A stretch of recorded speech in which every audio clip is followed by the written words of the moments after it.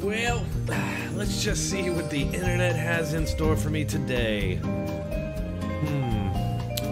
Sam Harris. I haven't heard from him in a while. Wonder what he has to say. I mean, Hunter Biden, at that point, Hunter Biden literally could have had the corpses of children in his basement. I would not have cared, right? It's like, there's nothing. It's gonna be one of those days. I'm a broken record on this point, but it's one of the main driving motivations for me to do what I do. It's been clear to me for a while that the left and the Democrats are particularly dangerous because of their ability to rationalize and justify any action in pursuit of their agenda. That's why everything's a crisis. Everyone's a white supremacist. Democracy is over. We only have 10 years to save the earth, and only they can do it. But before we get into this embolism-inducing clip, a quick message from our sponsor. Wow, guys, check this out. Noble Gold, one of the sponsors of our show, has just been picked by Consumer Affairs, the rating agency, as the overall #1 gold IRA company in the US. Talk to the team today if you're thinking of precious metals. And if you're quick, they're giving away an incredible 1/10 ounce American Eagle gold-proof coin with every qualifying IRA or 401k rollover. You can't go wrong with Noble Gold. Call the team now at 877-646-5347 to find out more, or visit noblegoldinvestments.com. I mean, Hunter Biden, at that point, Hunter Biden literally could have had the corpses of children in his basement. I would not have cared. Excuse me, what? Mean tweets or having a basement full of dead children. Sam Harris chooses the basement full of dead children. What the fuck? First of all, it's Hunter Biden, right? It's not Joe Biden, but it does matter if Joe Biden knows about it or has helped him. And there's evidence of that on the laptop, which you are now rationalizing the suppression of to keep your party in power. Even if whatever scope of Joe Biden's corruption is, like if we could just go down that rabbit hole endlessly and understand that he's getting kickbacks from Hunter Biden's deals in Ukraine or wherever else, right? Or China. Okay, so he doesn't actually care if Joe Biden's involved. That's very interesting, how he starts off excusing his position based on Biden not being involved, and then immediately contradicts that. It is infinitesimal compared to the corruption we know Trump is involved in. Wait.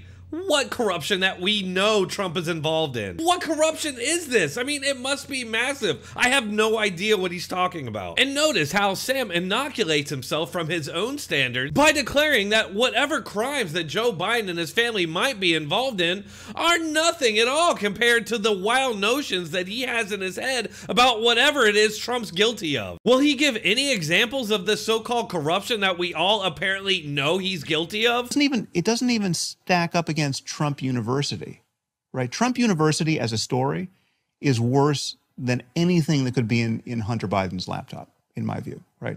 Wrong.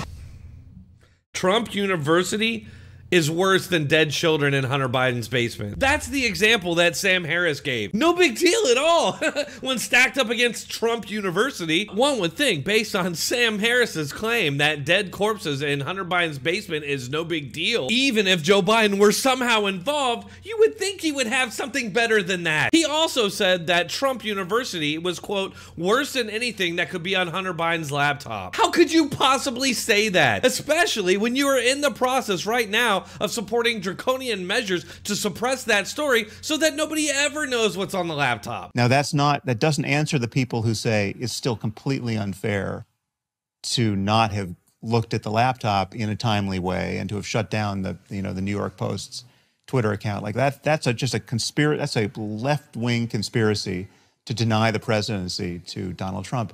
Absolutely it was. Absolutely. Right. But I think it was warranted. Right? No. They just started to say it publicly in front of cameras. To deny the presidency to Donald Trump. Absolutely it was. Absolutely. Sam, I'm sorry. That particular piece. I'm really sorry. I was the one that said we should move on, but you've just yeah. said something I really struggle with there, which is, fuck the kids in the basement. I'm interested in democracy. You're saying you are content with a left-wing conspiracy to prevent somebody being democratically re-elected as president. Well, no, I'm content. Well, but the thing is, it's just not left wing, right? So Liz Cheney is not left wing.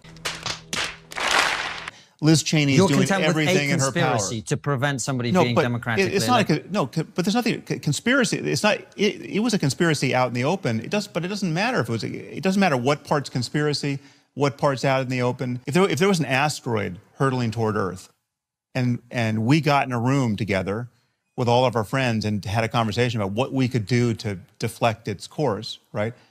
Is that a conspiracy?